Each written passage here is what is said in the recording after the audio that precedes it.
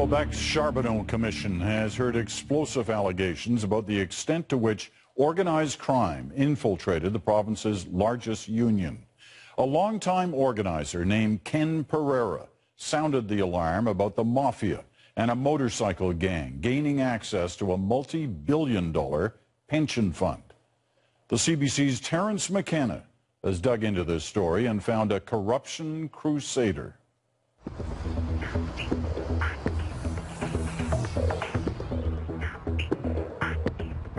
In October 2008, Ken Pereira feared for his life.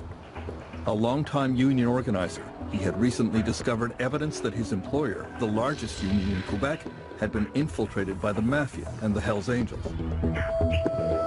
He saw that large amounts of money were disappearing, and he had already received threats to keep his mouth shut. At times, he even kept a baseball bat in his car. He had many sleepless nights and often had the sense that he was being followed. One day, when he was leaving a Montreal restaurant after lunch, a van suddenly blocked him in. Two men jumped out. Turned out they were policemen. They identified themselves. They brought me in the car, so we rode for about an hour. And they tell me my life was in danger, that I might have to relocate. I might be part of a witness protection plan. What was your gut reaction to this whole thing? Well, what the hell did I get into? Ken Pereira didn't go into witness protection. He kept on with his personal crusade against union corruption. Unions are widely supported in Quebec. The rate of unionization here is over 30% higher than the rest of the country.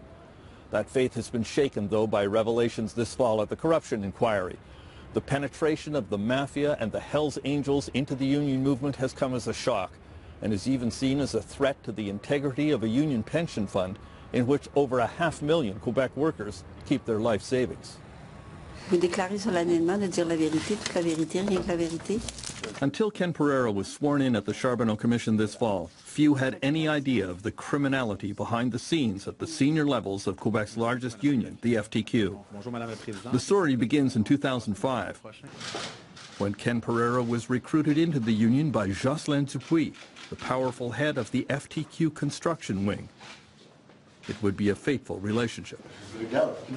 He approached me by telling me, listen, Ken, if you're ever interested going up the ladder, the FTQ has a place for you. What was your impression of him when you first met him? Well, you're flattered at one point. He's still, he's a man who controls 70,000 men. But I knew exactly who he was, He wasn't doing this because he liked me. He was doing this because he wanted more power. The first sign of trouble for Ken Pereira came when he was invited to this strip club on the outskirts of Montreal to celebrate his new status as a director. He says that some of the union directors in the group quickly disappeared into private booths to receive personal attention from strippers, leaving him alone with Jocelyn Dupuis. He says, you can drink whatever you want to. You don't have to drink beer, If you want vodka, you want scotch, you want whatever you want to, don't worry about it. He says, is it the money? I said, no, it's just, because here nobody pays. So right there he put his, his cards on the table. Nobody pays nothing here. And if you want girls, you said, tell me which one you want, It looked right away like he was trying to buy me off. Pereira was increasingly disturbed by the work habits of Jocelyn Dupuis and some of the other directors of the FTQ union. Every summer day seemed to be spent on the golf course.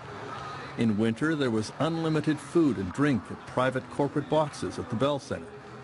There were an astonishing number of lunches and dinners in fancy restaurants. There's men coming into my office, crying that they can't pay their mortgage. And these guys are laughing right beside me because they're saying, tonight we're going to see the hockey game. And then we got to go to the Cavalli after this. So this is in front of everybody. And my guy's in my office and asking me, Ken, I got 1 week left of unemployment insurance. And I got to sell my house because I can't even go on welfare.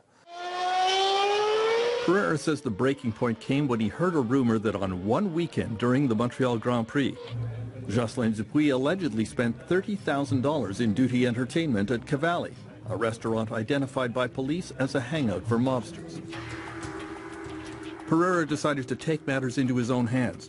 to find evidence of the misappropriation of funds he suspected at the FTQ. He decided to break into the FTQ accountant's office where expense accounts were kept. He researched lockpicking tools on the internet and ordered what he needed to do the job. He waited until most employees had left the FTQ headquarters and made his way into the locked office to find Jocelyn Dupuis' files. He feels justified about breaking the law. Technically, I stole. That's what everybody wants to say, or the FTQ guys. Yeah, I did. But he was stealing for 11 years, the members. And there was no way the executive was gonna do anything about it. Pereira says he hit the jackpot right away, a thick file stuffed with reams of receipts submitted by Jocelyn Dupuis. And you see right away that there is no big difference between this one and that one. Many appeared to be in Dupuis' own handwriting. Cavalli, an account of over $24,294 just for a month and a half.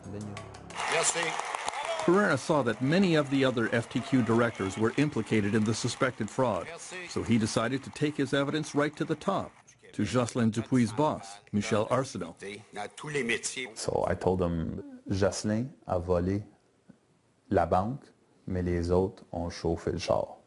So Jocelyn stole the bank, but the executive were driving the getaway car. So they're all accomplices, you know. So I told him, Michel, we got to do something. His priority right there was kind of clear. Do not go to the media. Did he seem shocked? What was his reaction? Oh yeah, he was completely shocked. I don't know if he was acting or not, but he was shocked. The FTQ president eventually asked Ken Pereira to continue his investigation by actually confronting some of the directors involved in the financial scam.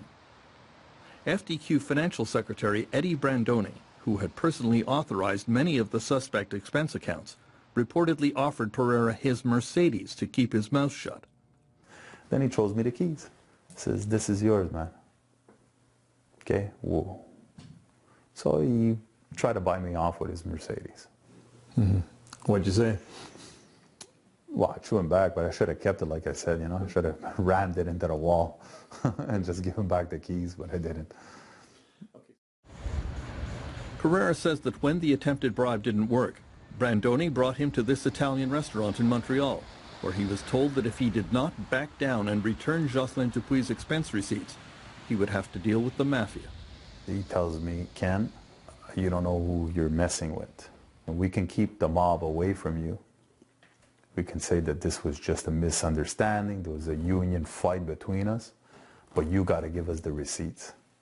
Because if you don't give us the receipts, we won't be able to do anything about it." Pereira also received some anonymous and more explicit threats. There was a lot of calls that came over my house, my phone number, you know, my cellular. On va tuer mon cochon, mon esti de rat, things like that. In English? We're going to kill you, you rat bastard, you pig. Did you think of leaving here? How did you confront this? I never thought of leaving, ever. You know, this is I was born here, this is here, never. I ain't going to run away. Pereira soon discovered that he had more than the mob to worry about. Dupuis had many close associates in the Hells Angels.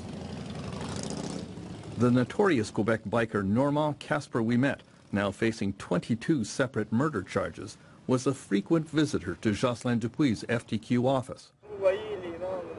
Not only that, several businesses owned by the Hells Angels were being funded by the FTQ Fonds de Solidarité investment fund.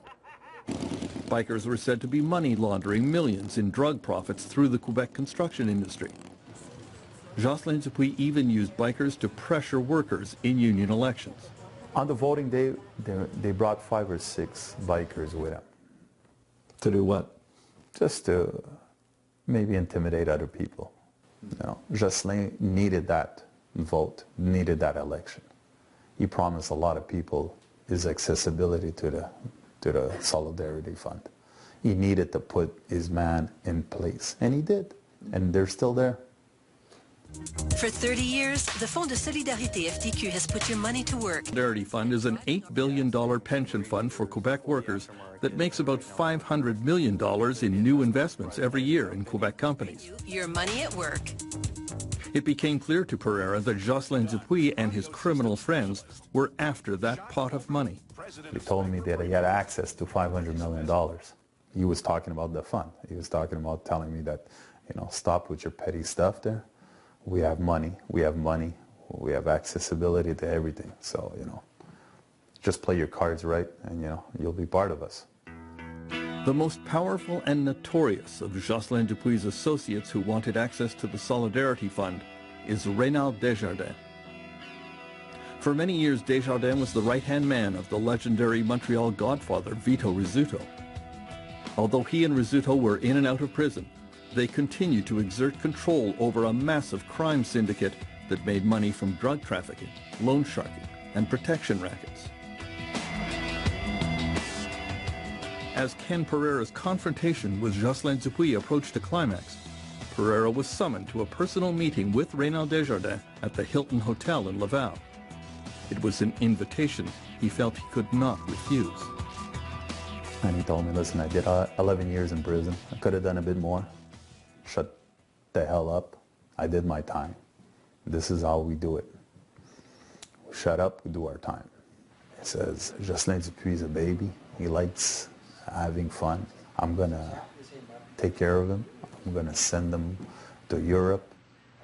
And he tells me, listen, you got to put aside your differences with him. You got to put them aside completely, okay? I'll do everything I can to assure you that you will be respected at your level. What does this tell you? It was surreal a bit, but really the moral of the story was that the FTQ was controlled by a mobster. Oui, on voit là à droite. At the Corruption Commission hearings this fall, it was revealed that the police were discovering Jocelyn Dupuis' ties to organized crime at the same time as Ken Pereira. Police surveillance videos showed clandestine meetings between mob boss Raynald Desjardins and Dupuis in construction company parking lots, and even an embrace showing the familiarity of the two men. Ken Pereira didn't know who to trust after police warned him his life was in danger. For help, he turned to Union President Michel Arsenault. He showed Arsenault police business cards, including one that indicated the officer worked for the Sûreté du Québec drug squad. He told me, listen, Ken, arrogantly, put his 2 feet on the table. He says, Ken, if you're dealing in drugs, I really can't help you. These 2 cops were from the narcotic division. So this is when, I went a bit ballistics on him, told him off. You realized you were being thrown overboard at that point? For sure. Michel Arsenault sold me out. Cette semaine, Enquête lève le voile sur un scandale à la FTQ Construction. Ken Pereira decided that his best protection was to tell his story to the Radio-Canada investigative program Enquête. Tout le monde le savait dans l'industrie de la construction.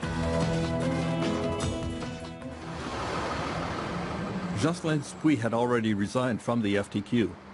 Not long after, as he returned to Canada from a Florida vacation, he was arrested and charged with multiple counts of fraud.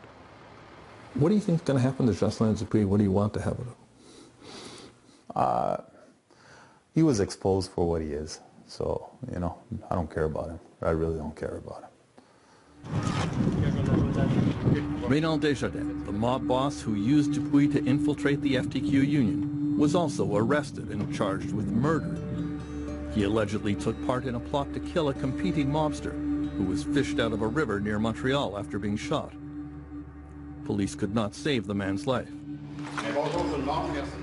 Following the Charbonneau Commission revelations this fall, FTQ boss Michel Arsenault announced that he would not stand for re-election as Quebec's most powerful union leader. It became clear that he was facing a palace revolt. Monsieur Pereira? At the end of his 6 days of testimony at the Quebec Corruption Commission, Judge France Charbonneau paid tribute to the bravery of Ken Pereira. Merci beaucoup. Vous avez fait preuve de beaucoup de courage. Merci. Merci. I'm not brave. I just did what I had to do. That's what we should. And if these guys, the union members of the FTQ, the union directors that had done what I did 11 years ago, we wouldn't be in this mess today.